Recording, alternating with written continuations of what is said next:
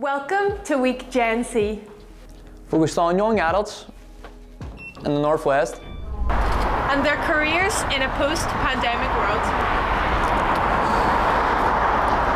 Fancy yourself a successful entrepreneur? We talk to local star entrepreneurs, finding out how they got to where they are. And what they learnt along the way. Hello, Emmet, Stewart. I am Deirbhile. How are you today? I'm not too bad, Deirbhile. Thank you. How are you? I'm great, thank you. So I'm going to be asking you some questions about your business, ES Creative. I just wanted to know who or what inspired you to start your own business? So basically, ES Creative is a creative company. Obviously, it's in the name. But we work in the performing arts. So I have a degree myself in musical theatre and professional dance. I went off to Bird College in London, but I grew up here in Strabane, doing shows in Strabane and Derry and Belfast and stuff. And I just saw a gap in the market whenever I came home for professional level training. So I decided to dive right in and try and relay some knowledge that I got from London. Very good, very good. And what sort of challenges did you face when you first opened your business? So the first thing was it was quite a saturated market in terms of like performing arts, and I'm sure you know yourself being from Derry. There's always something on in the Millennium Forum until there's a global pandemic. And then it's the same in Strabane and everywhere else as well. And so many people have been here for so many years. So it was trying to find where I fit in the scheme of things and where my gap in the market was. So that was quite difficult, as well as that. I think being younger as well. I'm not anymore. I'm almost 28, so I feel like an OAP. But when I first moved back, I was only about 22, 23. And it was kind of trying to be taken seriously and given responsibility for jobs. Because whenever you're doing shows and productions and events, like you're dealing with thousands and thousands of pounds in a budget. And people are going to pay you to make their show or whatever look good. And it was like, oh, can this 23-year-old really do this in comparison to all these other people we've known for 20 years? A lot of pressure. Yeah, it's not too bad though. It's fun. Yeah, I'd say so, yeah. So what was your biggest mistake that you made when you first started your business, and what did you learn from it? I think my biggest mistake was trying to fit in with everybody else.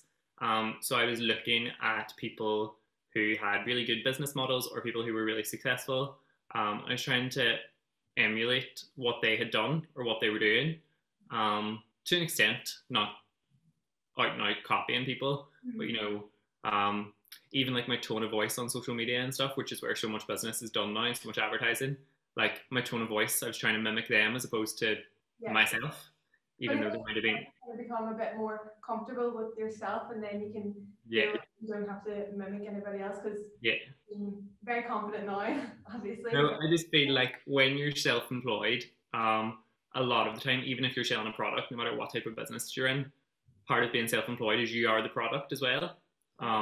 Especially now with social media taking off so much, people want to buy like the brand as opposed to just like a t-shirt or like a dance teacher. So because you are your own product, you kind of have to be comfortable with yourself and putting yourself out there. And that's kind of your most unique selling point as well.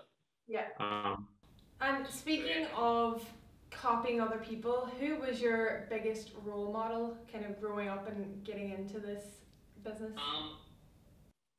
It was really strange. So one of the reasons I started my business was I didn't realize, being from Strabane and dancing and stuff, I obviously knew there was a West End and stuff, but I didn't know how to get there, or that I could get there. And then eventually started working with another company, Music Theatre for Youth, whenever I was younger, but they were based in Belfast, where the east of the country.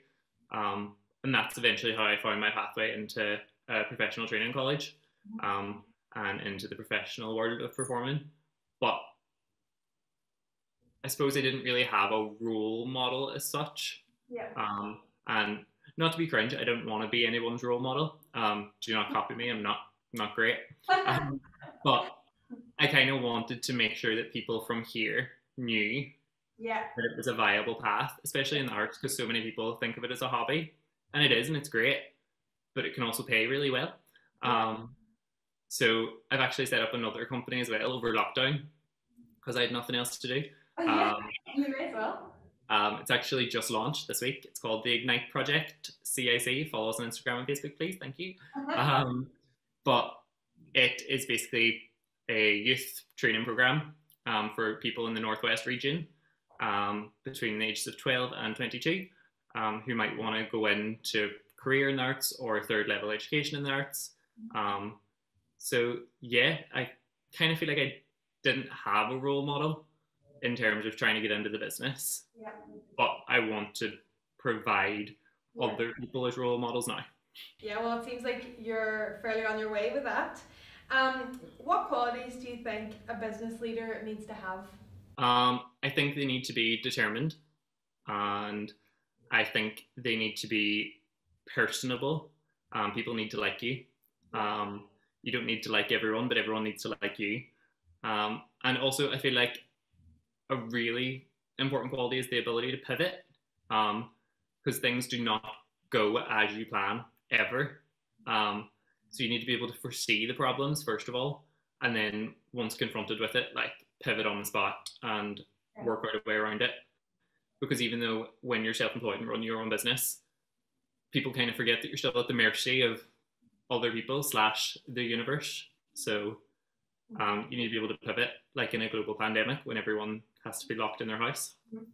And speaking of pivoting, how did you overcome any doubts in the beginning that you may have had? And I'm sure there was lots of people telling you lots of different things. Yeah. I think it was a case of you just kind of have to have a bit of self-belief. And basically, whenever I went away to Bird College, it is university, it's a degree, but it is like ballet first thing at 8 in the morning, and you don't finish till like 7 o'clock at night, and there are no lunch breaks. So it's not really the uni experience, but it was the fact that I kind of had slaved through 3 years of training, which were the best years of my life as well. But it was kind of just knowing that I know what I'm doing, and I feel like you have to show people that you know what you're doing, and it's not necessarily showing off if you can back it up. So you just have to be really confident in your own abilities, and then surround yourself with people who pick up the slack. So, for example, I know that I'm really not good at social media. I'm pretty terrible. I also I'm not really good with like admin stuff, and I overthink everything. So I have people that I work with and that I employ in my team and stuff to fill those bases where I'm not so good, and I feel like that's really important. As well, going back to your previous question, as being a business leader, you have to be able to know your weaknesses and then not necessarily get better at them, but find other people who are better than you and work with them. And what's something that you wish you knew before you started? I think I wish I knew how small the area is, in terms of everybody knows everybody, and it can get not territorial in a sense, but people often want to support local businesses in the local area, especially now with COVID and the pandemic. It's a case of not everybody, like everybody's had their patch for so long. So whenever you're breaking in, you kind of have to squeeze yourself in between everybody. And I didn't really expect that to happen. Like I kind of really naively thought, oh, I'll just start and it'll all work out and it'll be fine. And that was not the case at all. You had to be a little bit ruthless, maybe? Not necessarily. I actually think you should be nice. One of the best pieces of advice I was ever given was your talent only gets you in the room once. Meaning that like in an audition, in performing, or even like any business interview, like your talent gets you in the room once, but if they don't like you, you're not going to be in the room again. So I kind of think try and be as nice as possible to as many people as possible, because if you aren't, someone else will come along that's a lot nicer. Yeah. And is your business exactly how it was when you first imagined it, or has it changed? It's actually changed loads. So I expected to, teach a few dance classes, and then have loads of free time, and that is not how it worked out. Pre-pandemic, I was working 7 days a week.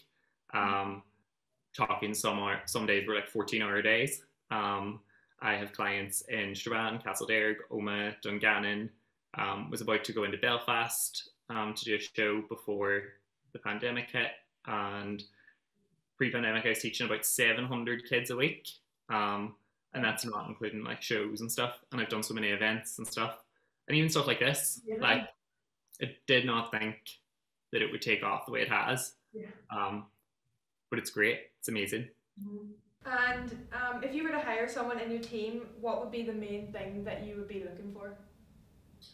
I want someone who is better than me. Okay. Not at the things I'm great at, because I think if you're hiring someone who is just as good as you or not as good as you at business, or like talent wise, or at a certain area of your business, then there's no point in hiring them. There's no point in working with them, because you can do it yourself. So I think you need to work out your weaknesses. If I was hiring someone, I look at my weaknesses, look at my shortcomings, and try and find people who can pick up the slack there. Yeah. That's quite a humble realization, I'd say. What would you say are the top 3 skills needed to be a successful entrepreneur? I'd say be innovative, because if you're coming in to do something someone else has already done, then there's no point in doing it, because they've been doing it longer, they will be better at it. So be innovative, find a new way to do something. I would say you need to be incredibly hardworking. You have no life whenever you start your own business. It is 7 days a week, like all hours of the day and night. So yeah, be innovative, be hardworking, and I would say probably just be like really realistic. Like I said, you need to recognize your own weaknesses in your business, but also the strengths that you have, and just kind of claim your space. Okay. Be respectful about how you go about it, but once you've got your space, like be proud of it and stand there. Yeah. So yeah. Yeah, well, that all seems like it is working in your favour. Thank you so much for talking to me today. It was very nice to meet you. No problem. It was lovely to meet you as well, Deirbhile. I hope that I gave some insight into the manic world of running your own business. Yeah, it was very helpful. Thank you very much. No problem.